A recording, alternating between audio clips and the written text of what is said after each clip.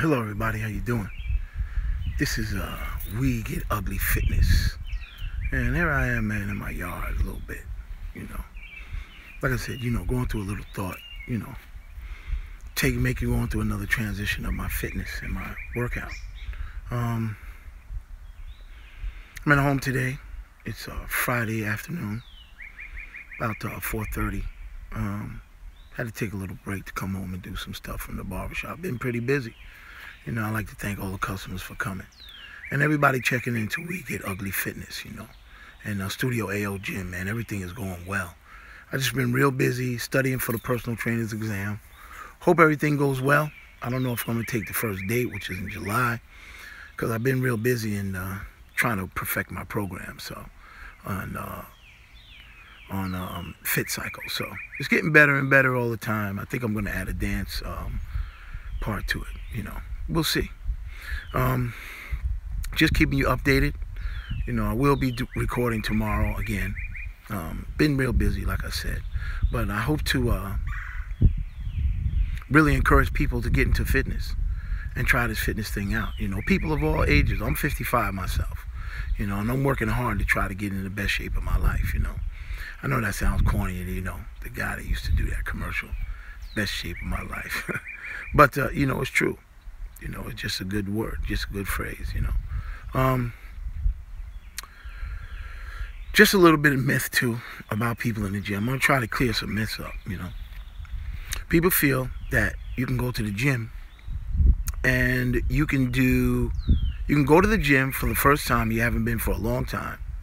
You can reduce your calories and also work out. So now, not thinking about it, unconsciously, you're taking calories away from your food and you're also burning calories. So you're going to be depleted and really tired. My suggestion is this. Try to eat better, but don't try to eat less food. Really stay with what you're doing and slowly get better, but continue your workout. You're going to lose weight automatically because you're depleting calories by you working out every day.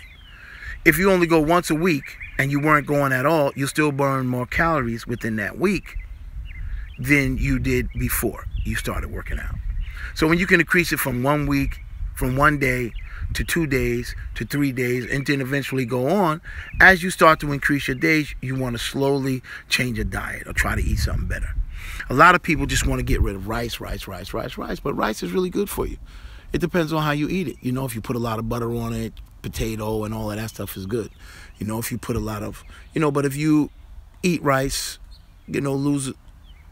try and season it with onions and scallions and green peppers and stuff like that. Maybe a little egg or whatever you do. And, try not to overdo it. Eat well, but work out at the same time. Don't try to do both. That's just my suggestion, my personal suggestion. Don't try to do both at the same time. Some people just want to use diet alone and just lose weight. They just want to reduce their calories and lose weight because calories in, calories out counts. That's an old cliche, old saying. But you don't want to go and start working out and reducing your calories at the same time because you're going to be too tired. You won't have the energy to come back to the gym. So you need those carbs to use the energy to burn those calories. So you can burn off the calories that you need to burn off. You still will lose weight because you're reducing your calories by exercising.